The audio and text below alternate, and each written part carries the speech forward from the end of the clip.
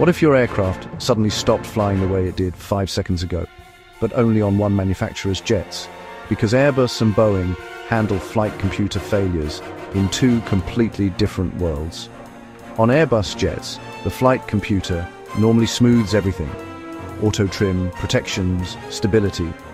But if key sensors freeze or disagree, the aircraft drops into direct law. Suddenly, the jet becomes manual, heavy, and completely untrimmed. The side stick stops auto-trimming. Pitch becomes sensitive.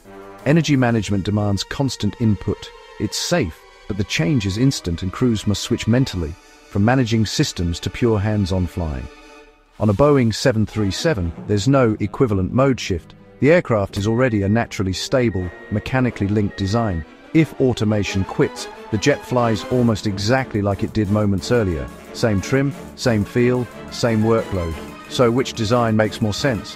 Airbus, smooth, protected, computer-assisted, until direct law demands real manual skill?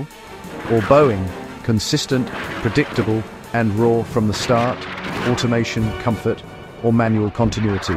Pick your side.